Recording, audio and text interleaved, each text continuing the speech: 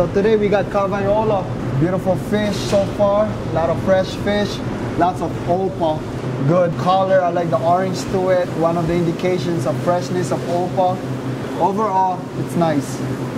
Beautiful big ice, good amount of number ones and 2 pluses. Even our 2 plus today are like on the nicer side, you know.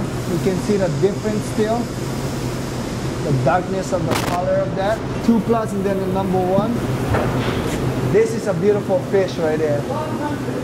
It has that rash in it, pink on the gills, very fresh, firm, and he has that shine. You see that shine to it? This shows a good shelf life of the fish because some of the darker color, it blooms out already. This one, it still has chance for days to bloom out. It didn't reach the true color yet. It's still blooming.